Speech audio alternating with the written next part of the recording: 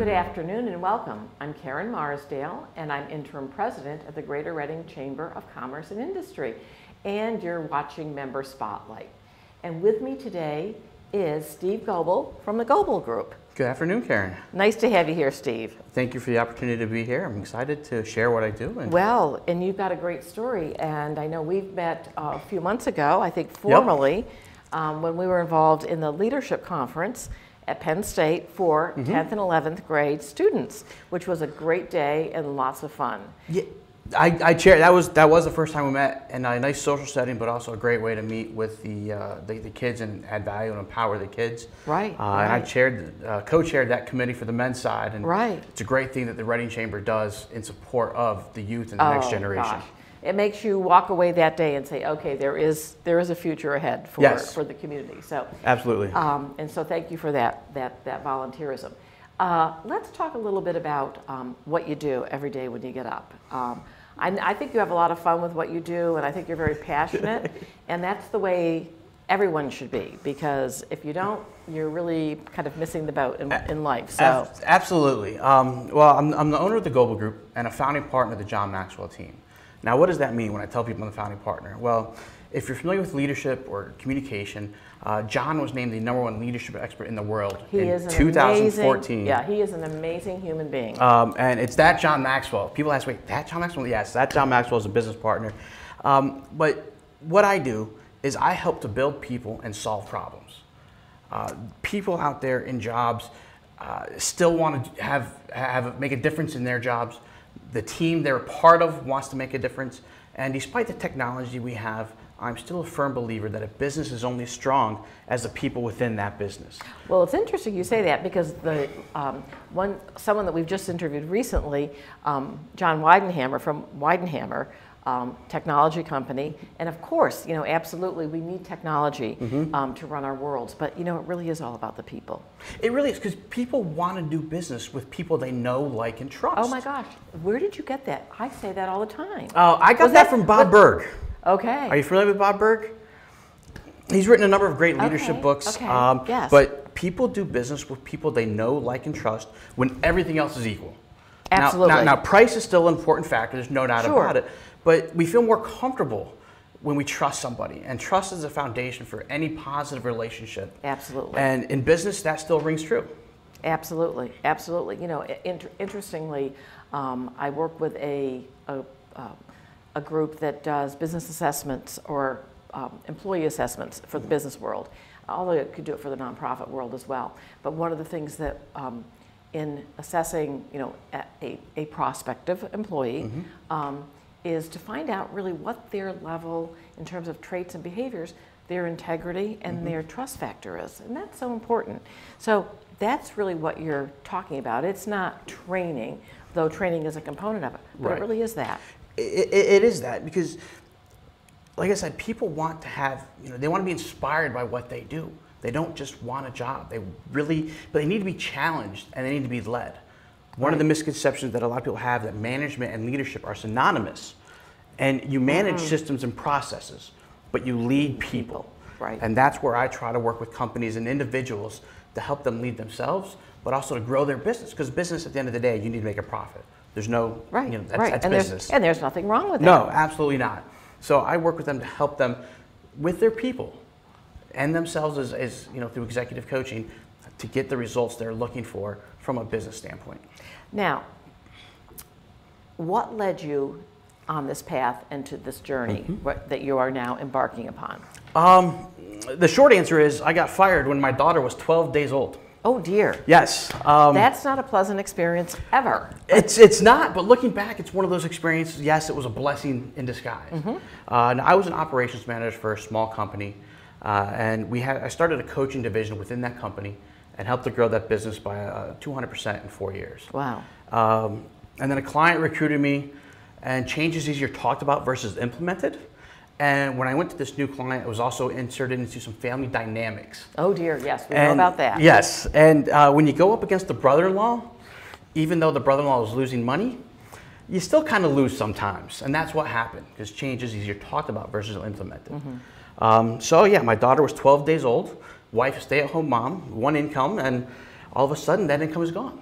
So I took a few weeks, this was the fall of 2010, took a few weeks to gather myself, to learn how to be a dad and a husband at the same time. It's the hardest job I have, is being a father and a husband. Sure.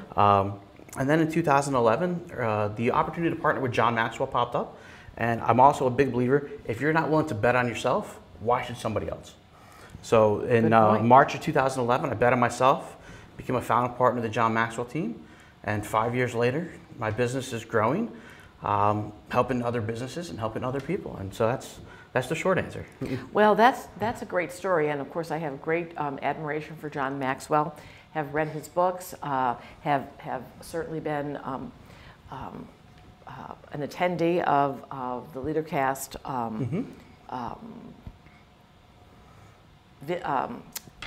What do we call it? Simulcast. Thank you. So tell me a little bit about that. Are you involved on that level with John and the great teams that he will bring into one particular place, and then that that day-long session or half-day session with all these great thought leaders come together, and you can watch and be a part of that and view it as though you're right there with them on the stage? No, absolutely, and that's the event is called Live2Lead. It's a half-day professional development event. It takes place Friday, October 7th at the American Music Theater in Lancaster County. Oh, so it's a lovely venue too. Yeah, this is the third year I've hosted the event. The first 2 years I had it at Shady Maple, which is another great venue, but it just keeps getting bigger and better, and I needed to change venues. But I'm excited that Dan Cathy, Liz Wiseman, and Simon Sinek are going to be joining John on stage. Now, they will be live in Atlanta, so they're not going to be in Lancaster, unfortunately. But they'll be live in Atlanta and simulcast live to the American Music Theater. And it's going to be a great morning of not only business building for yourself and networking, but also learning from very experienced professionals, globally recognized, who can share their wisdom and insight. And I'm very excited about that. I think that's probably one of the, if you look at that model, which is really a tremendous model, is that John has brought together, just the best of, this great mind trust, this brain trust of people, particularly from the business world, and sometimes I know it's from other, whether it might be someone in sports or somebody in the military.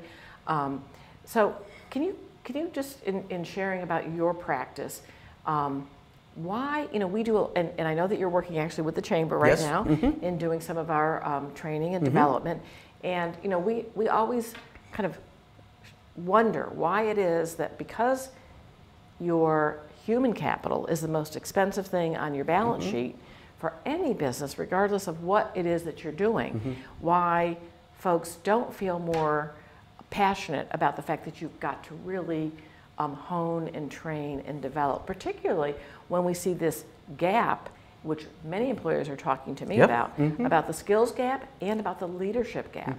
And they're concerned that where are they going to find the next level and the next generation of leaders coming up. Absolutely, and leadership is a skill. It's part of that skills gap that is like you mentioned, a challenge big and small companies face. Absolutely. And the biggest challenge I see from talking with clients, potential clients, is the return on investment isn't immediate. And we live in a society where everything is immediate. We want our money now. We want our Netflix movies now. We want our food now from the microwave. Everything is so instantaneous. But one of the things that John teaches about is the law of process. It develops daily, not in a day. And it's something you have to continually do. So from a company standpoint, and I get it, they're looking for a return on investment, as any business should be. But the return they're going to receive is months or years even, versus that next quarterly stock price they have to answer to investors. Or that next meeting with the family, if they're a small business, family owned, why are we doing this? And it's change. Sure. Again, change is easier talked about versus implemented. Right. And so there's these whole different avenues of fear and return on investment that prevent them from fully taking advantage of it. Right. So, right. But it starts with a conversation. Yeah, it does. It does, and I think that that's one of the things that we try to do so often in explaining the Chamber. And what we do is there's a plethora of things that go on.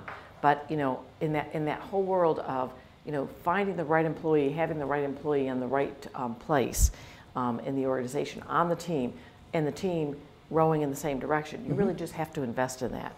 You do, and it does take that time.